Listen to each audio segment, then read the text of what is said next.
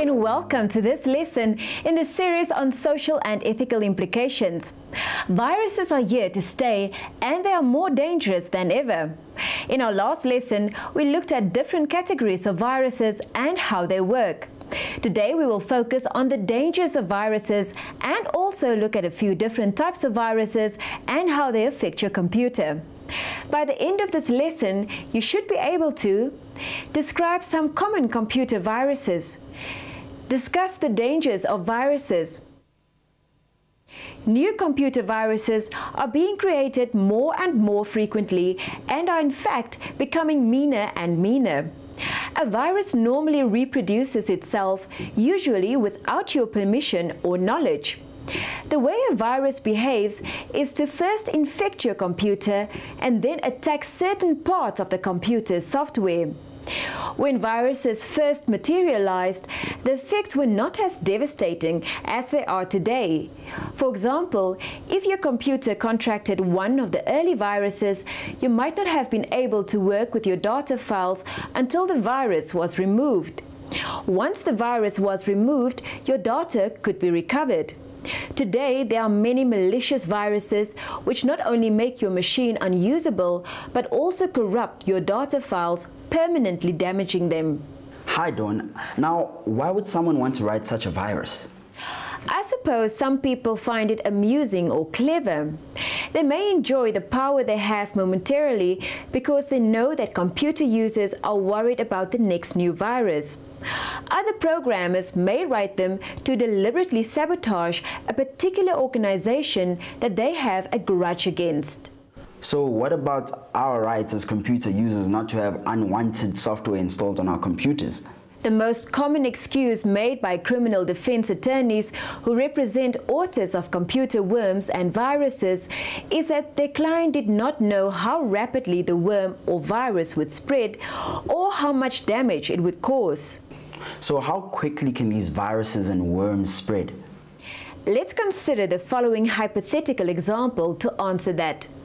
Let's say that each victim's computer provides the address of 4 new victims, and the worm requires 1 hour to be received by the next wave of victims. How long will it take to search the next victim's computer and find 4 new addresses to infect? This hypothetical example shows that in 10 hours there would be approximately 1,048,576 new victims. Although our example is a little far-fetched, it clearly shows how fast the possible growth is.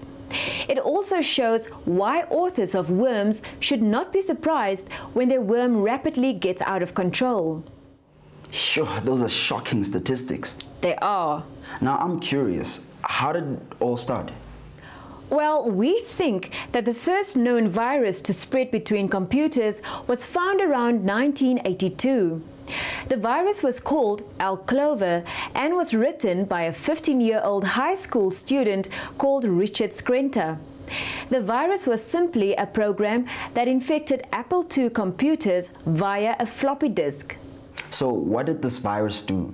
Actually, it was fairly harmless. Each 50th time the computer was started, it would display a poem which read something like this. L-Clover, the program with personality. It will get on all your disks. It will infiltrate your chips. Yes, it's Clover. It will stick to you like glue. It will modify RAM too. Send in the Clover. Is that all it did?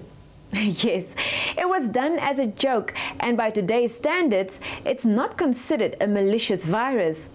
Another non-malicious virus that infected computers in the 80s was a worm called Christma. It was created by a German university student. He released his worm in December 1987 on a network of IBM mainframe computers in Europe.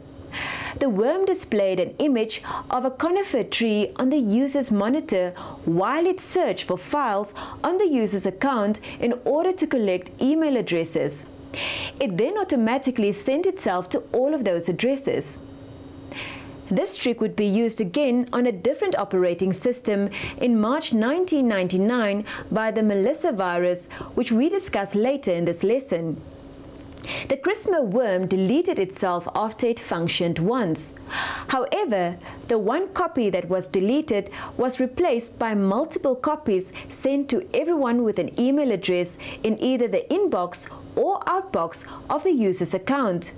So the total number of copies continued to increase. The worm itself was relatively harmless.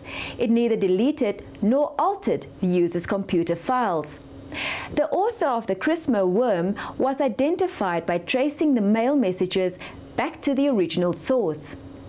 Was he punished in any way? His computer account was closed, but to my knowledge, he had no other punishment. So which was the first malicious virus? In 1988, the Morris worm was released onto the internet and became one of the first worms to spread via the internet. It was created by a Cornell University student called Robert Tappan Morris, now an associate professor at MIT. It affected only VAX and Sun computers. The worm was not written to cause damage, but rather to see how it would spread. Robert did not realize that there was a bug in the code which caused it to be more damaging than he intended. The bug infected each computer multiple times, and each additional process slowed down the machine to the point that it was unusable. Oh, so Robert did not write the virus with the intention for it to do harm? No, he did not. However, around 6,000 major Unix machines were infected by the Morris worm. And in fact, it almost crashed the internet. The damage it caused is estimated to have cost between 10 million and 100 million US dollars. So was Morris prosecuted for creating the worm? Despite the severity of the damage, Morris was sentenced in May 1990 to 3 years of probation, 400 hours of community service, and a fine of $10,000. He was, however, not sentenced to any prison term. In addition to this legal punishment, Cornell University suspended him from the university for at least 1 year. When Morris applied for readmission a few years later, Cornell refused to accept him. Morris earned his PhD at Harvard University in 1999. Now, you mentioned the Melissa virus earlier on. Now, what does this virus do? The Melissa virus was released on 26 March 1999. It was designed to infect macros in word processing documents used by the Microsoft Word 97 and Word 2000 programs. Macro viruses were not new. They'd been around since 1995. The innovative feature of the Melissa virus was that it spread by emailing itself to the first 50 addresses in the Microsoft Outlook email program's address book. This feature allowed the Melissa virus to multiply faster than any previous virus. The virus arrived at each new victim's computer disguised as email from someone who they knew and presumably trusted. David Lee Smith wrote the Melissa virus. Smith was arrested on 1st of April 1999. The CNN news report shows the police mugshot of Smith with a smirking expression on his face. Smith was also fired from his job at AT&T, where he was doing computer programming. On the 1st of May 2002, a judge in federal court imposed the following sentence on Smith: 20 months in federal prison, 36 months of supervised release, that is probation, after his prison term ended, during which time he could access the internet only with the permission of his probation officer. He was also fined $5,100 and ordered to serve 100 hours of community service in the technological field. This could perhaps have meant giving lectures in schools about the harmfulness of computer viruses. Man, these viruses are scary things. Now, how can I check to see the effect a particular virus will have on my computer? Most antivirus websites have virus definitions that you can look up to find out the effect the virus will have on your computer. Symantec Corporation is one of the well-known companies that produce virus protection software. You will find many virus definitions on their site. Recently, Symantec released a report stating that during the first 6 months of 2005, 10,866 new viruses and worms for computers running the Microsoft Windows operating system were discovered. Microsoft is by far the largest targeted organization. The virus attacks on Microsoft have in fact increased from 7,360 in the second half of 2004 to 10,866 in 2005. This is a 48% increase, says Symantec. Are today's viruses any different from the earlier viruses? The big difference is that today's viruses are mostly written with malicious intent.